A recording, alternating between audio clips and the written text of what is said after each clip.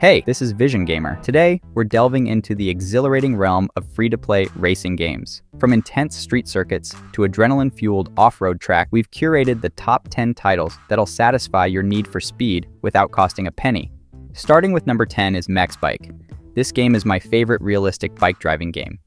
It's among the most realistic bike games available, making it a challenge to master features like shifting and other manual controls. Additionally, you can perform stunts in the game.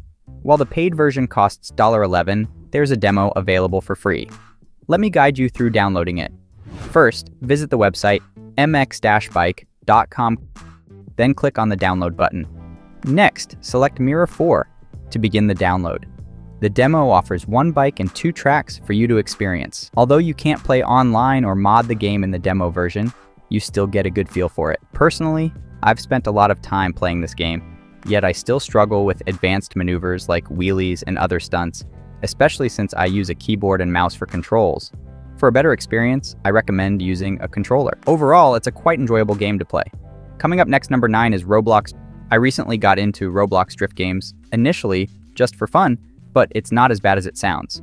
While there's no steering wheel support, you can turn your wheel into a controller using Xbox 360 emulator software. The physics aren't great overall, but for drifting, I recommend trying Solitary Walt and Drift Paradise.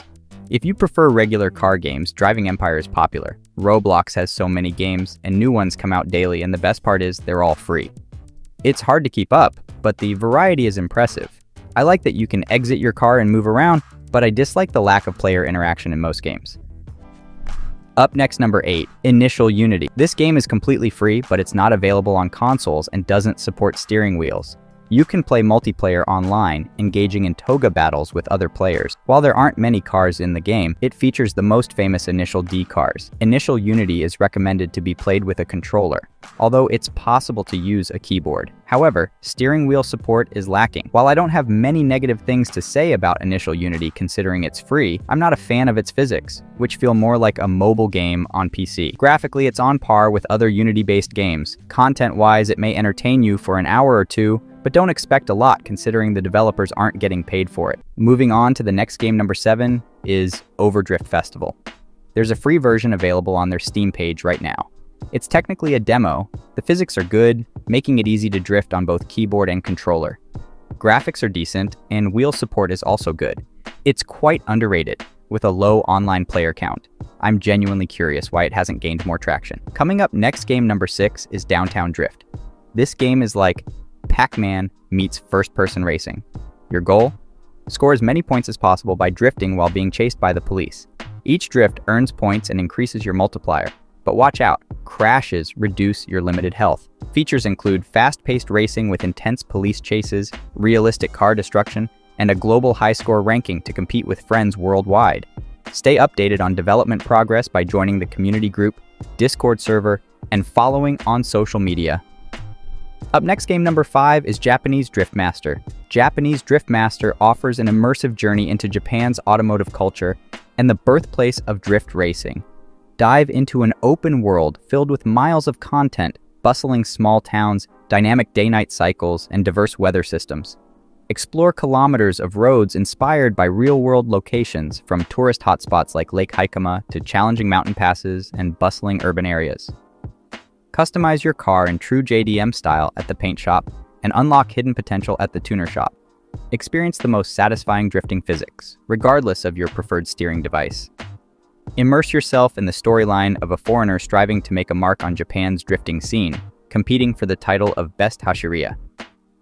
Feel the authentic whir of the engine with original recordings of real car sounds, bringing the thrill of real-life racing to your fingertips.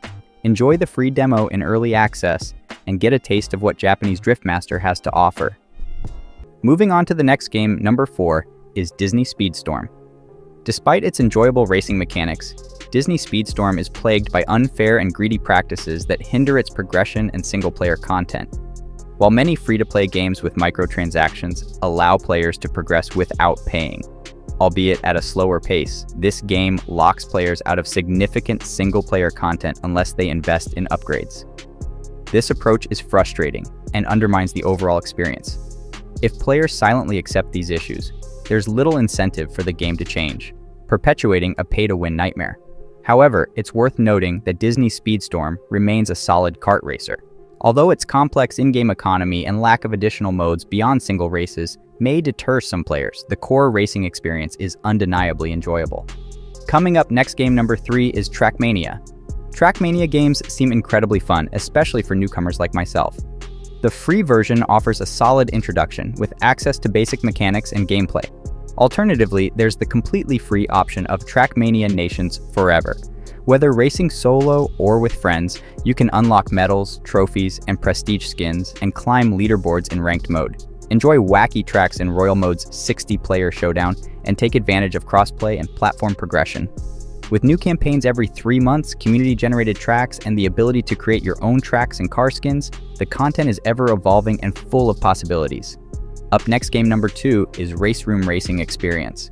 RaceRoom Racing Experience is a free racing simulator for Windows, developed by KW Studios. It offers realistic car and track models, various game modes, and virtual reality support. The game is regularly updated since its 2013 release, featuring licensed cars from 46 manufacturers and 60 tracks worldwide.